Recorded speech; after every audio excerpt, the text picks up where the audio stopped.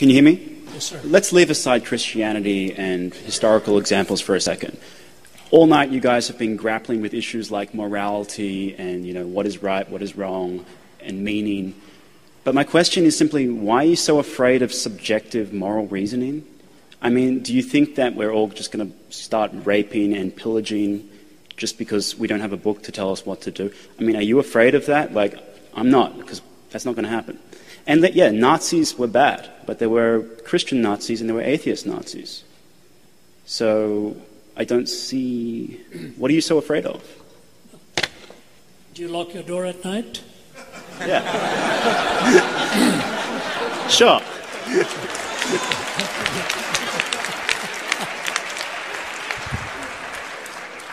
I hear what you're saying. It sounds very cavalier, though.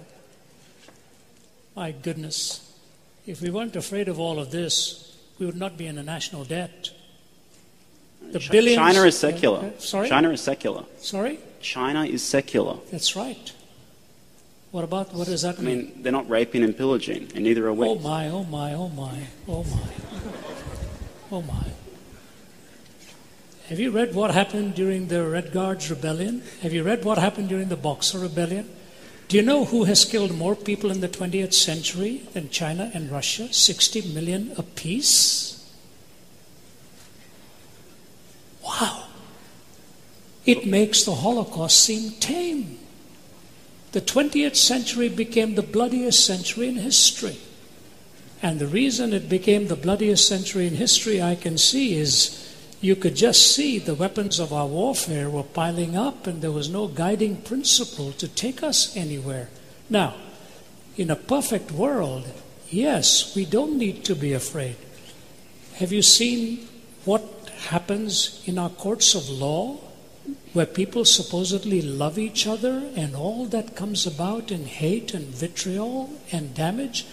I don't think the question is fairly stated as what are you afraid of. I'm just saying it is basically unlivable. I didn't conclude that. An atheist like Jean-Paul Sartre concluded it. We killed more people in the 20th century than the previous 19 put together. And your question is, what are we afraid of? The fact of the matter is, if morality is purely subjective, then you have absolutely nothing from stopping anybody for being a subjective moralist to choose to just zing one through your forehead and say, that's my answer. How do you stop that? Obviously, you don't believe that's the way it should be. No, neither do I. So it's not a case of what am I afraid of. It's a case of the fact that if you're willing to say to me that moral reasoning can be purely subjective, I just say to you, look out, you ain't seen nothing yet if everybody believed what you did. Do you know, funny, interesting, when I was in the Soviet Union, former Soviet Union, Stalin eliminated 15 million of his own people. 15 million of his own people. And at the Center for Geopolitical Strategy, they didn't want to even name his name and so on. His daughter, Svetlana, made the comment, it is quoted both by Malcolm Muggeridge in his writings and by historian Paul Johnson in Modern Times.